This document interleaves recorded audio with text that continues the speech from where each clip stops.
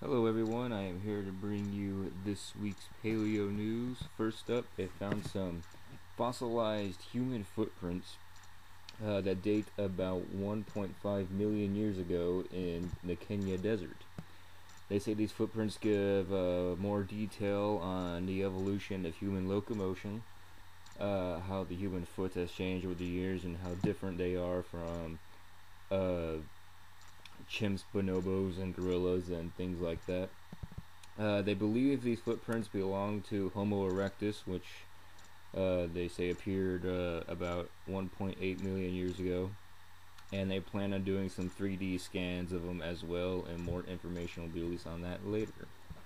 Next up, they believe they found the world's oldest dog, a 14,000-year-old fossil, and was discovered in a Swiss cave, saying that domestic dogs were around 14,000 to 14,600 years ago.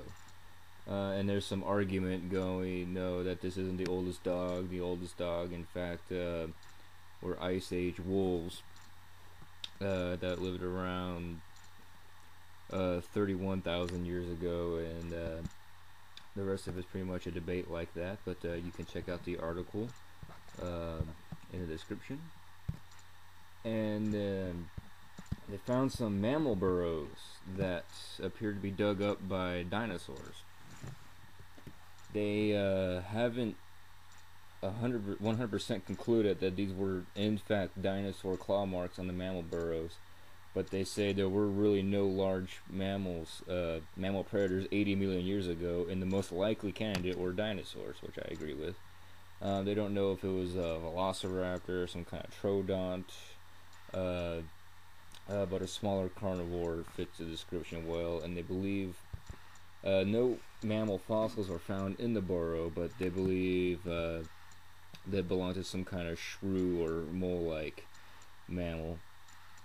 And this is a very unusual trace fossil. This is a very unique one as well, and you can read it in the description.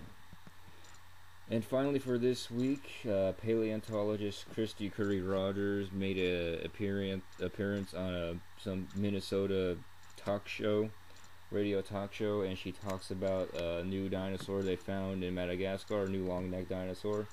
And they also talk about some other things like pterosaurs and that dinosaur graveyard they found. And you can listen to the whole interview she had on this radio station. It's about an hour long, so if you have the time, you should definitely check it out.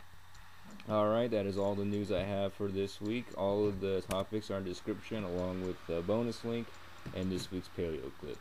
I will be back next week with more news. Until then, have a groovy day, guys.